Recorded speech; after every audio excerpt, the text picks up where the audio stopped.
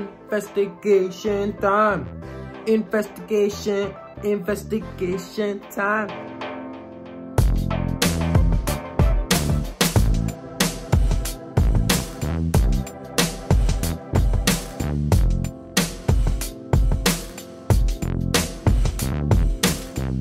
Video games are everywhere, but are they for everyone? From pro to first-time players, to girl gamers and BIPOC gamers, to those who game with disabilities, and to those who make the very games that we play. I decided to figure it out. Anyone who wanted to know, I'm a pro gamer. What's up? So let's investigate. Do video games do enough to include everyone?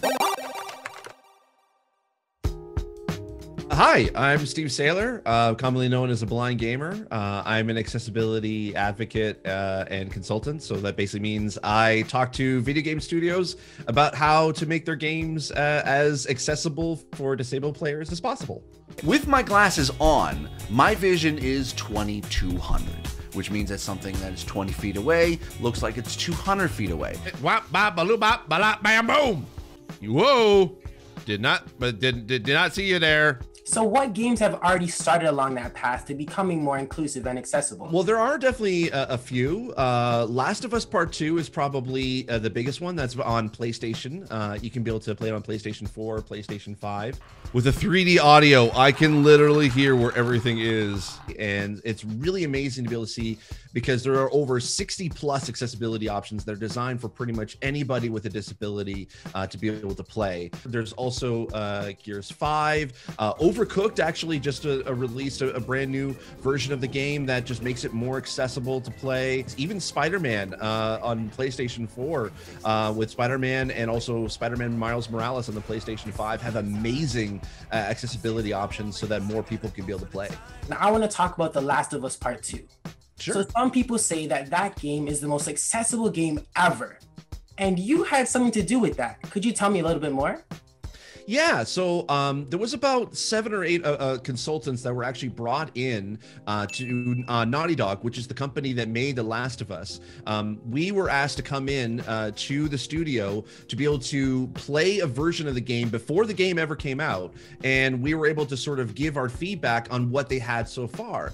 And they made a really big effort into making the game as accessible right from the development standpoint. So when we went in, I got to play the game early. I got to try out a whole bunch of different things, and they basically asked for my feedback on kind of what can be done to be able to make the game more accessible. I heard that the Sims have added 40 new skin tones into their game. Is the definition of a game changer. I like it more on this end of the...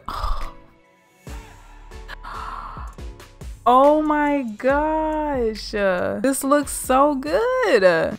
What do you think about that kind of diversity?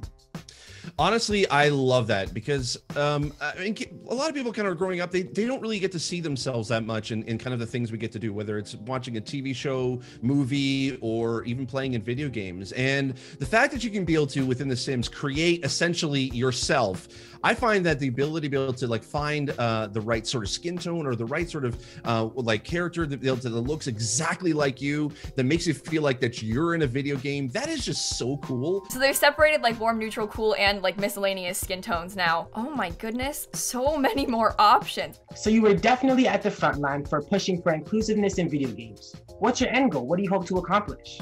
I'm not finished until it gets to a point where everybody can be able to play, regardless if you have a disability or you feel like you're not representative in sort of like you're in a marginalized community, which basically if you're Black, if you're Indigenous, if you're a person of color, if you're LGBTQ, regardless, if you feel like you are accepted and fully brought into the video game community, that's where I feel like that my job is done. It's going to take a while, and I think we're moving towards that at a very rapid pace. I did it. I did the thing. After talking to Steve, it seems like video game developers are paying attention to requests for better accessibility and representation. But I can think of another group that's had to struggle to find a home in the gaming world: women and girls. and we're gonna talk about that in part 2 of our investigation. So stay tuned for that. But for now, I'm Elijah Sandyford for CBC Kids News. Game